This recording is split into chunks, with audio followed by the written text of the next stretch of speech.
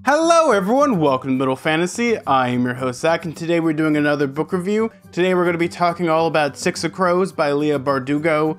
And this is a book that has been suggested and recommended to me many countless times. And this is a book that when I tweeted that this was on my TBR, this was one where I got a lot of responses to. I'm like, oh my god, you're going to love it, this is going to be great. And we're going to talk about this. I'm going to be very honest about my review about this, and we'll get into it. I have a lot to say about it, a lot of good things, a lot of bad things, and this is an interesting one because I've never been recommended a book before that's been on my shelf for so long that we'll read it, and we'll find out. This is a safe to crack, much like a good heist. We have to do some prep work, do some advanced reconnaissance, so why don't we go into it?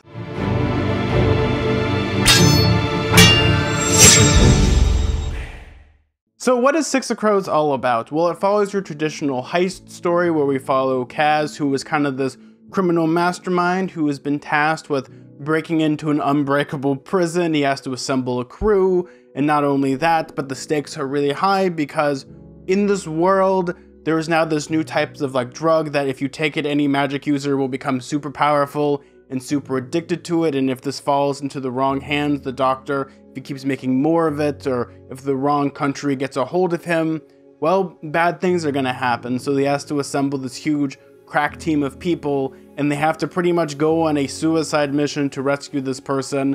Again, it's a heist story, and what did I think of it?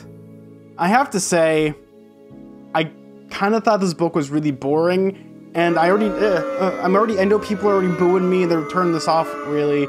And this is a book that I really wanted to like. And I think one of the reasons why I didn't like this, and it's actually one of the reasons why I couldn't get into it, is for me personally, I love the heist genre. I love it in movies, I love it in books. It's one of my favorite genres. I've watched so many movies. And the problem with this book is that it follows every trope and every fantasy trope to a T, to the point of where this book wasn't fun, because if you watch any single heist movie and you understand the narrative and the plot and kind of the tropes that go into it, it follows it to a T, to the point of where this book wasn't fun to read because I would flip ahead and I'd know exactly what was happening because I knew exactly in the narrative of the whole heist trope or the caper trope of what was happening. We have double crosses, we have the plan going wrong, we have plans backfiring, we have double, triple crosses. You have a lot of the elements that if you watch a standard, Ocean's 11, Gone 60 Seconds, I could keep going on.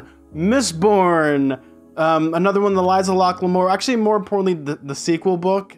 And you have when it comes to the heist genre, it's very tropey, but at the exact same time, when it comes to this book, Six of Crows, there's a lot of elements in it that I did like, but at the same time, it falls so much into the trappings of those tropes that it almost becomes a parody without it being a parody. And I mean, I won't say that it's bad because this book wasn't written for me, and I see that there's a lot of great 5-star reviews for this on Goodreads. And the reason why this book didn't work for me again is, personally for me, this book didn't have really anything new to offer because it was almost middle of the road in a way of, it wasn't for me, but yet someone that doesn't really know that structure, someone that doesn't really understand the heist genre, will really get a lot out of this book. Though with that being said, there are a lot of things that I liked about this book. I think the character interactions and the character dialogue is so much fun, especially when they're getting into the whole heist stuff, and you understand every character. Every character has a personality. We understand the brains, with Kaz, we understand kind of his second in command with Inej, we understand Jesper, we understand Matthias, we understand all the other people, including Nina, and I'm sure I'm missing people, Waylon. I know that I'm probably pronouncing these names wrong, and I didn't listen to the audiobook, and that's kind of how they looked in my brain. But what I liked about this was that you have this crew of people, and the interactions are fun. There were a lot of moments in this that were actually really brutal, and I guess this is because this is supposed to be a YA fantasy series, and I've never understood the difference between fantasy and YA fantasy. I'm sure there probably is a distinct difference. I just consider it just fantasy. But there are a lot of moments in this that even I was reading it and it was people getting their necks snapped. There's people exploding almost. There's just a lot of brutality, which for me, I like the type of dumb stuff, especially in a book like this where it's supposed to be gritty, though it falls into fantasy tropes. We have a lot of characters. We have the girl that likes to play with knives, the brutal crime boss, the person that started this rags to riches story where he's just brutal for the sake of being brutal because the world screwed him. You have the mage that really doesn't like being a mage, but at the exact same time, it's what makes her special. You have the person hiding their powers, and then you have the person's kind of the inside man, the person that's kind of torn between doing things for, you know, his culture and his pretty much his duty, and you have another thing where it's like, should I be doing this or should I be working with this crew of people? And again, those conflicts kind of like contradict a little bit for me in my personal reading experience.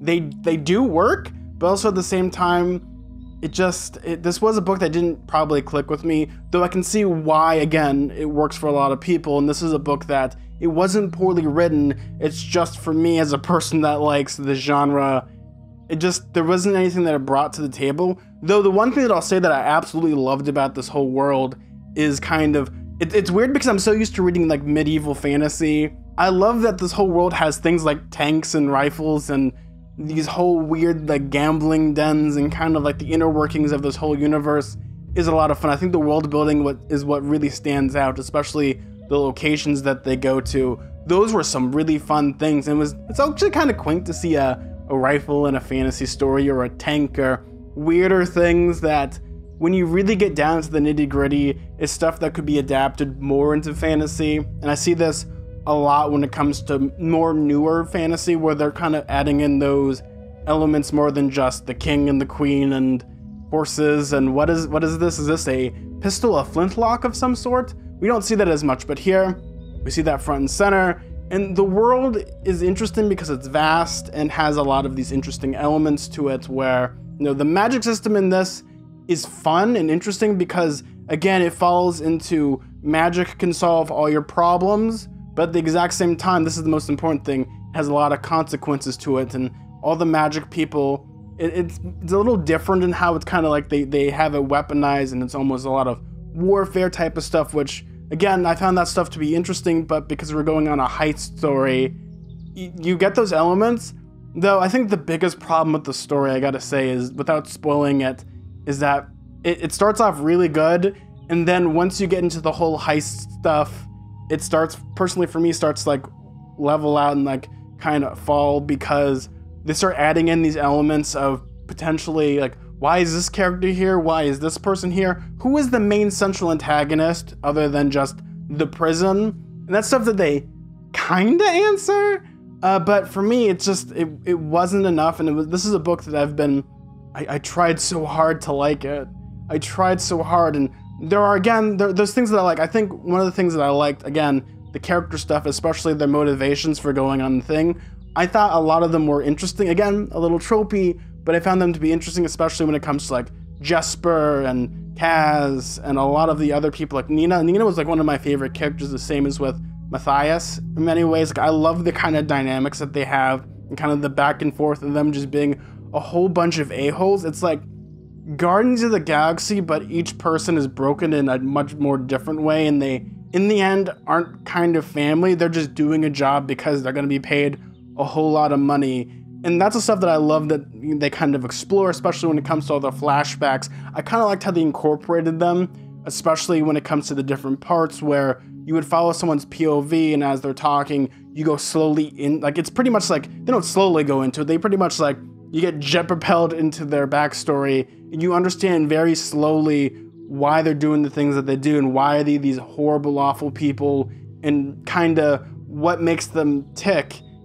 At the same time, I kept forgetting that they're all supposed to be teenagers. I kept thinking they were in their mid-20s, but they're not. Like, they're the best in the biz, but, you know, it's, I guess, the teen fantasy stuff of they're all teenagers solving this problem. And I was waiting for, where's the adult in this situation? But then again, I had to remember this is a teen YA story where the teenagers are the people that are going to be the brutes, and they're going to solve all these problems either through magic, guns, swords, knives, or pretty much shoving papers down people's throats. And this is, again, a story that, for me, I couldn't get into it. And I think that's kind of the shame. you know, you want to review the book that you got, not the book that you wish you got.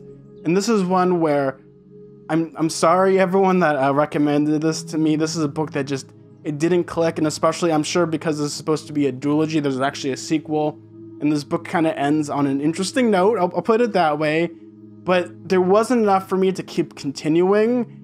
And I see there's a lot of elements in here that, again, that I think I can see there's a lot of elements of, okay, this character is growing in a certain way, and this person, they're having interesting banter, are they flirting with each other, or do they hate each other?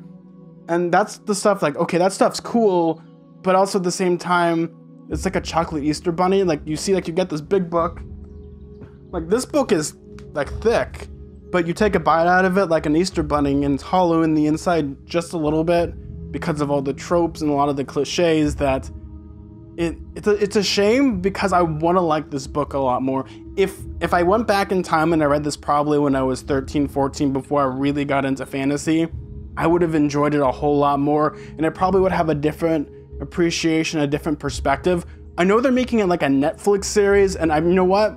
I'll watch it because I think this would work really well visually, and this is something, seeing the heist in this way and seeing if they change anything or really, you know, go more into the whole heist genre, the caper genre, and really see what happens with that. I'd like to see this in a visual sense. As a book, it didn't work for me, and I'm sorry. Would I recommend it? Yes, to the right people I would. If you've never watched a heist movie in your life, or you have like a very basic understanding, you'll really like this book. If you're a person that likes the heist genre and you aren't bothered by you know, some tropes, especially when it comes to just being very formulaic, this will be very unenjoyable type of read.